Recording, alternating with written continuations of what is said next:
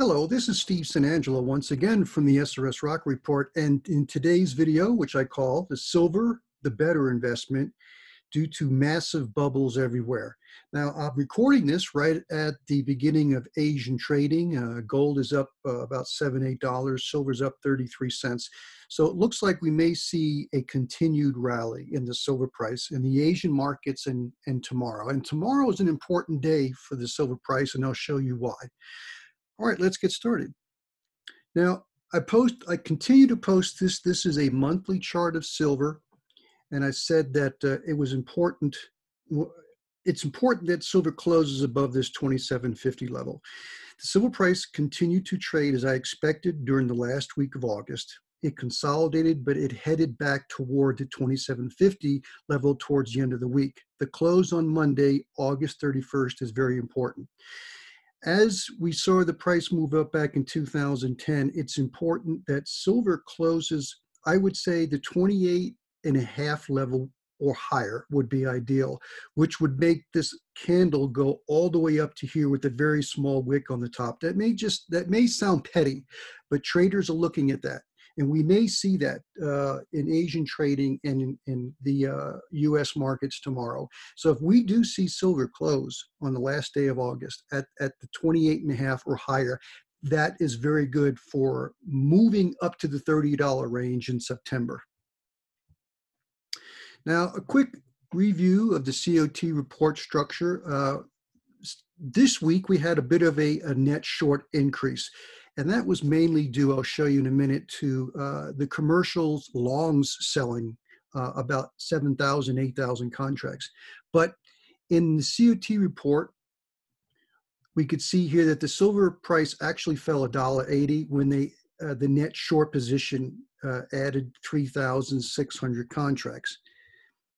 And again, the reason for that, if we look back here, this was the week before, there was 69,100 commercial longs. Now there's 61,000. So about 8,000, they liquidated 8,000 long contracts. And they also liquidated about 4,000 short. So that's why it increased about 3,600 net short positions, even on a $1.80 decrease. But this is the important trend, as I've been talking about.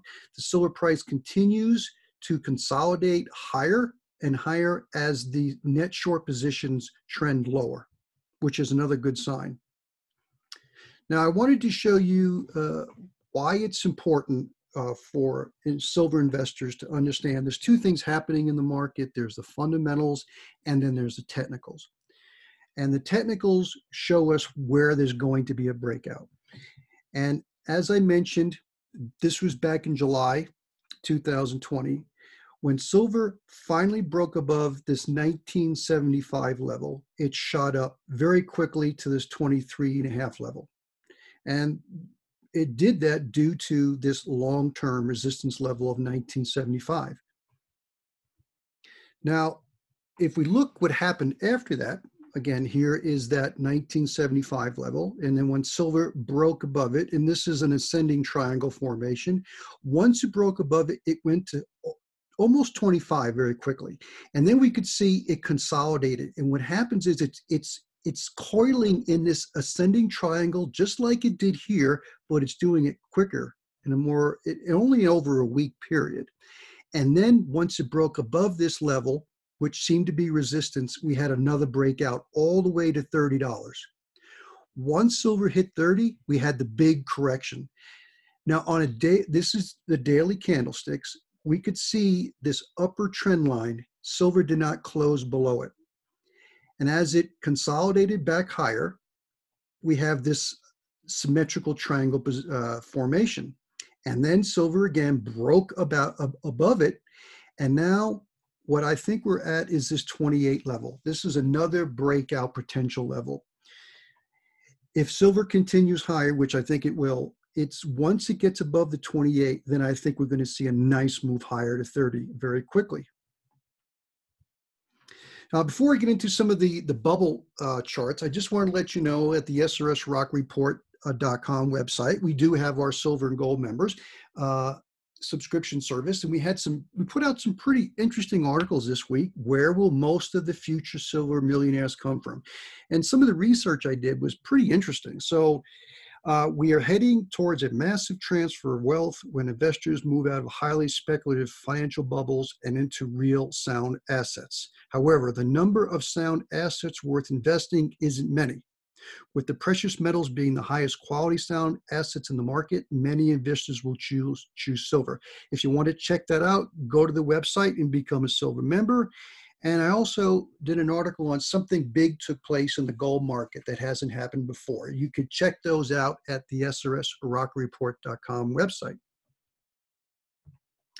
Now, I posted this article. I don't know if my YouTube viewers saw this on the website, but the debt is propping up the big bond bubble.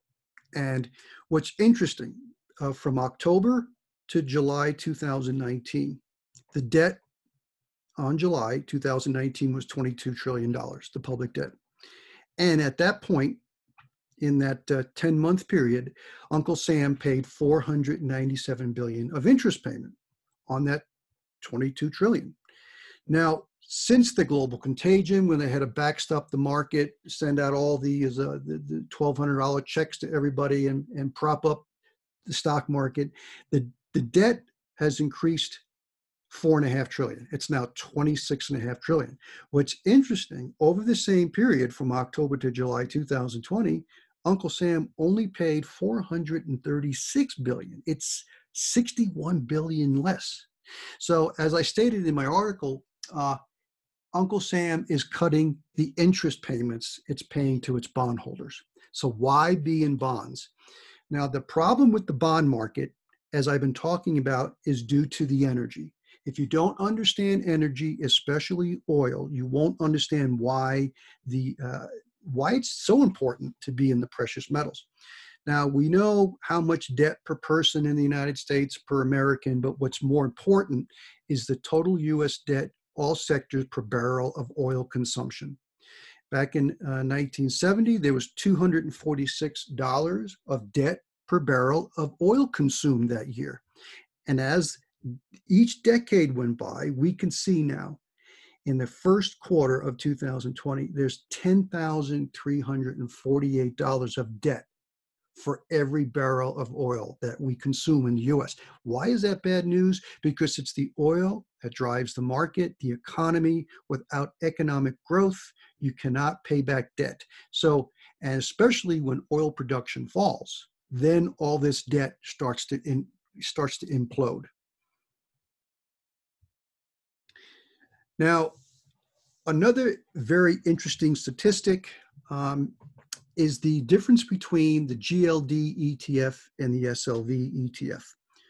While we don't know if all the metal is held in these inventories, as they say in the GLD or the SLV, that doesn't really matter to me. The difference is the GLD, the metal inventories are not yet at their highs back in 2012, almost.